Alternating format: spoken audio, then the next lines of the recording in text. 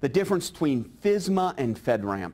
This is a question that many people ask. In fact, it is a confusion point for a lot of people. So let's start at the core element.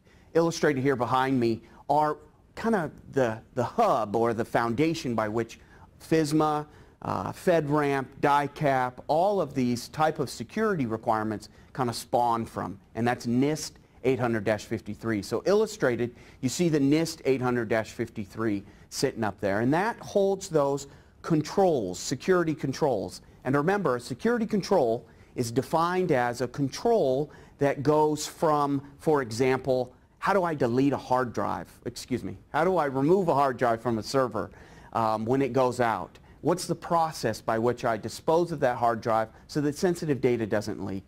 What do I do in case of an incident? How do I respond to that incident?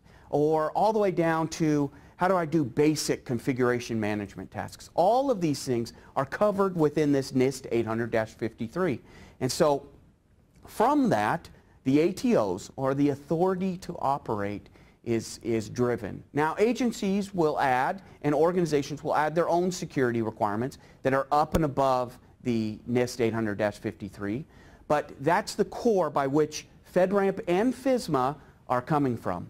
But there is another difference that we need to be aware of, and that is FISMA is a customer-driven activity where FedRAMP can be done by a company. So in a FedRAMP environment, you can add your workloads and not have to go through the ATO process. So I know that's a lot of information. So just summary. NIST 800-53 are where the control sets are, and that's illustrated here at the top.